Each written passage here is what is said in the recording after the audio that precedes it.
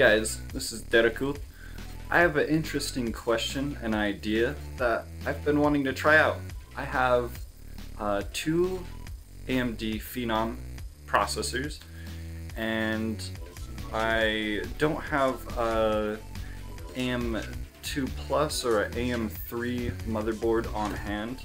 I do have an old AMD Athlon 64X2, which runs on a AM2. I'm wondering if I can make it work on that motherboard with those two processors. And we're gonna see just what happens if we try to make it work, because in theory the sockets do fit.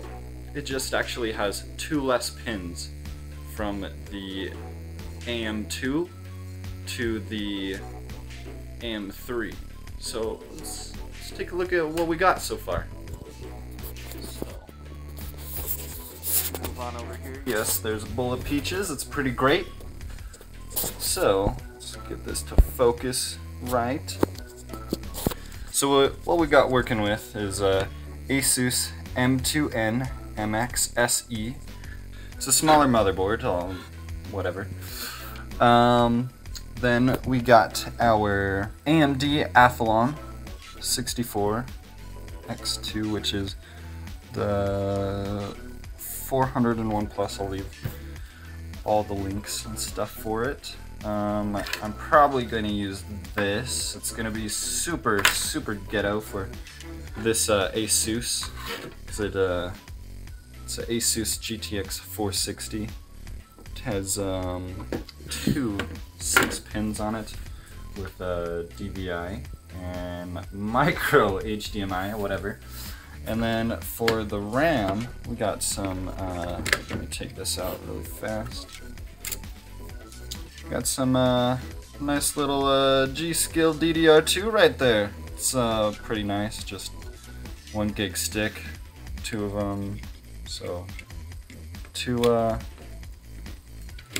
2 gigs. Yeah, it's pretty great. Okay, then we got our AMD Phenom 2, the 910, and then we got this 975. What we're gonna use that with as far as a cooler, grab that. It's not in the shot. It's actually a cooler from a AM, or actually not even an AM. It's a FM2 Plus cooler, but it'll still work just fine. Same bracket and everything, so it'll be quite nice. So it'll be a fun project. We'll see what happens, and then we'll do some benchmarks. And I still need to benchmark this thing, this beautiful beast. Call it Charizard because